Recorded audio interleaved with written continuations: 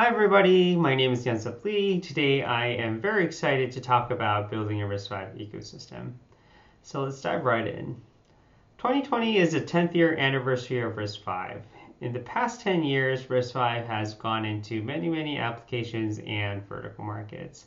At Sci-Fi, we have more than 200 design wins with 80 companies, including 6 of the top 10 tech companies. I'd like to mention some of these applications and vertical markets so that you can get a sense of where our technology is being used. FPGA hardened cores, augmented reality, audio processing, Wi-Fi, Bluetooth, data plane processing, industrial robotics, networking are some of the applications and vertical markets where our technology is being used. Our technology has been crucial getting RISC-V into these applications, but this could not have happened without a good RISC-V ecosystem. I'd like to walk you through the current state of the RISC-V ecosystem, starting from embedded. So we have pretty good RISC-V support for real-time operating systems and trace and debug IDE tools, both in open source and commercial. Just to name a couple of open source projects so that you can get a sense of the RISC-V status, we have RISC-V support for FreeRTOS, RTEMS, Riot, and Zephyr. On the commercial side, Sci-Fi has been working closely with partners such as IR Systems, Seger, Lauterbach, Wind River, and Green Hills, developing RISC-V solutions to provide them to our partners together.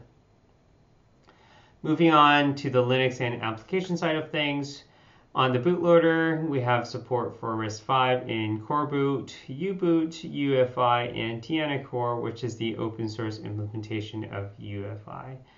On the distro side, Debian, Fedora, Ubuntu, Gentoo, SUSE, OpenWRT, FreeBSD, NetBSD has RISC-V support. Let's dive into Debian a little bit closer. Debian builds 95% of packages on RISC-V. This is an important milestone in becoming a normal architecture. Last year at the RISC-V Summit, Carlos had showed Docker Kubernetes working on Debian on Hi5 Unleashed board by Sci-Fi. Moving to Fedora, in 2018, Western Digital has done a Fedora desktop tutorial. And in 2020, the most recent news is that EFI boot works on Hi5 Unleashed and QEMU. This picture over here shows the Genome desktop on Fedora working on the Unleashed development board, which is pretty cool. So at Sci-Fi, from day one, we have always taken RISC-V ecosystem development very seriously. That was one of the main reasons why we have done the Hi5 development board program. On the embedded side, we have launched Hi5 1 in 2016, and subsequently the Hi5 1 Rev-B adding Wi-Fi and Bluetooth support. On the Linux application side, we have launched Hi5 Unleashed in 2018, and with Microchip, we have developed the Hi5 Unleashed expansion kit, which is based on the Polfire FPGA to enable people building domain-specific computers. All in all, these Hi5 development platform had enabled the first wave of RISC-V ecosystem development. And every single time our expectations were exceeded on how much these boards were able to move the RISC-V ecosystem forward. So moving on to the status of the RISC-V software. So most of the important open source software projects now have RISC-V support upstreamed. So to name a couple, GCC, LLVM, GDB, binutils, ulib, glibc, Linux kernel, and QEMU all have RISC-V support in their upstream respective projects. Moving on to the Sci-Fi software products, we have 4 flagship software products, starting from Freedom Studio, which is our Eclipse C and C++ development environment, which integrates Sci-Fi's RISC-V cross-compiler, OpenOCD debugger, Seger JLink debugger, QEMU emulator, as well as the Freedom eSDK software development kit. Moving to the Freedom Tools, which is Sci-Fi's RISC-V development tools, which integrates all of these subcomponents and is released on a normal cadence. Freedom ESDK is our bare metal software development kit, while Freedom USDK is our Linux software development kit, which is based on Yocto and Open Embedded. So now let's go take a look at the Sci5 software products in action.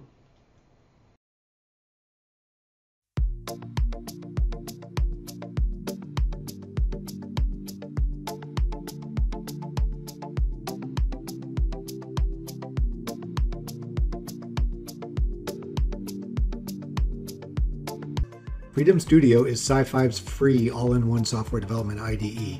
Freedom Studio bundles all the tools necessary to get started developing software on RISC-V, whether you are using Hi5 series boards or an FPGA board with an IP package downloaded from Sci5 Core Designer. Freedom Studio provides access to all the advanced debugging features in Sci5 cores, including trace, peripheral viewers, advanced hardware triggers, and performance counters. With Freedom Studio, you'll be creating, building, and debugging RISC-V software in minutes.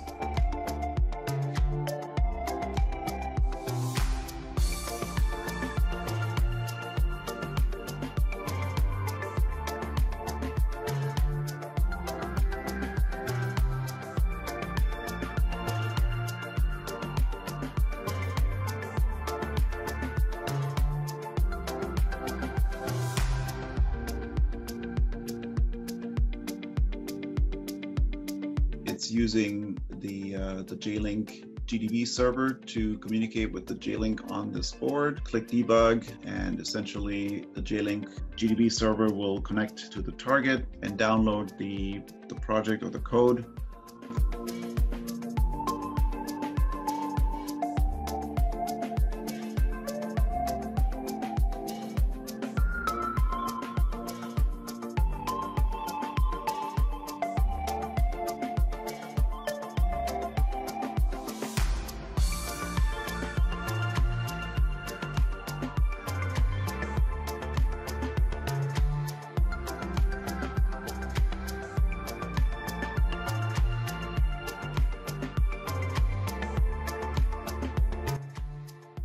So if you're looking for a sequence diagram-like feature, we have a chart that's built in that will show you the flow as it goes from, for example, function 10 here, back up to, in essence, main, and then back down to function 11.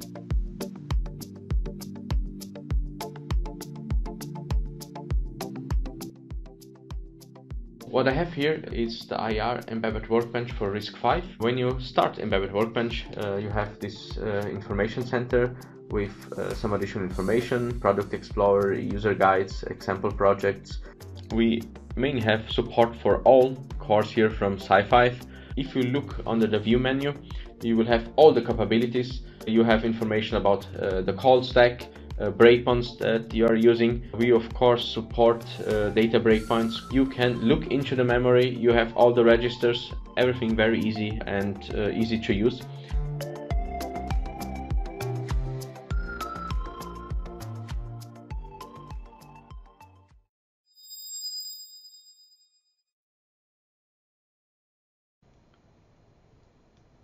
That was cool.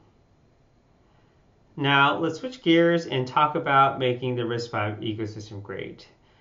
The name of the game here is to capture the core of leading compute platforms to move RISC-V into intelligent edge, storage, mobile, high-performance compute, networking, embedded, automotive, and 5G base station. To that extent, Sci5 has launched Hi5 Unmatched, which is our next generation RISC-V development platform, in October. The Hi5 Unmatched development platform integrates the Sci5 FU740 processor over here, integrates 8 GB of DDR4 memory with 4 of the USB 3.2 Gen 1 ports, gigabit Ethernet, micro USB, and micro SD card with a PCIe expansion by 16 slot, which is backed by PCIe Gen 3x8 and an NVMe M.2 slot and an M.2 E key for Wi-Fi Bluetooth connectivity.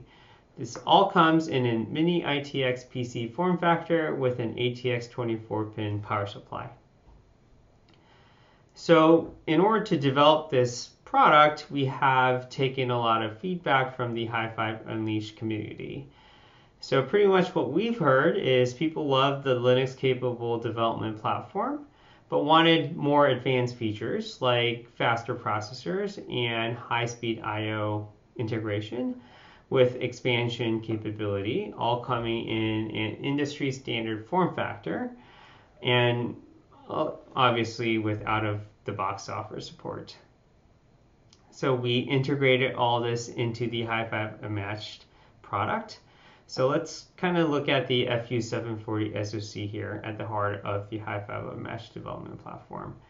So this SoC integrates 4 of the U74 application processors with an S7 embedded processor over here.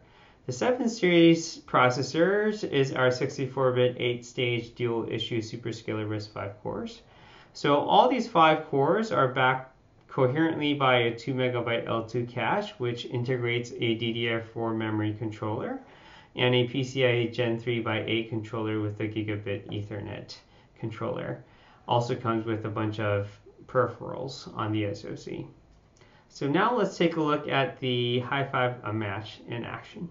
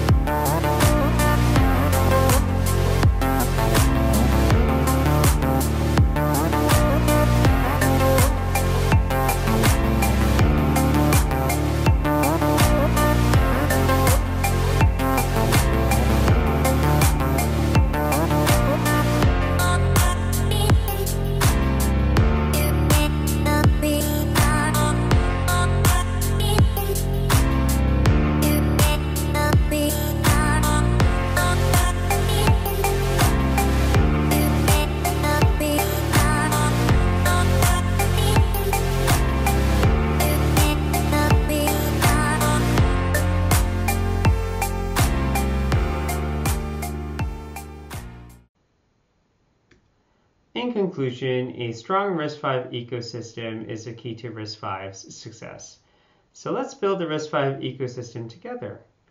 So far, we were very successful in building a lot of RISC-V software together, but there's a couple of places where we could use your help.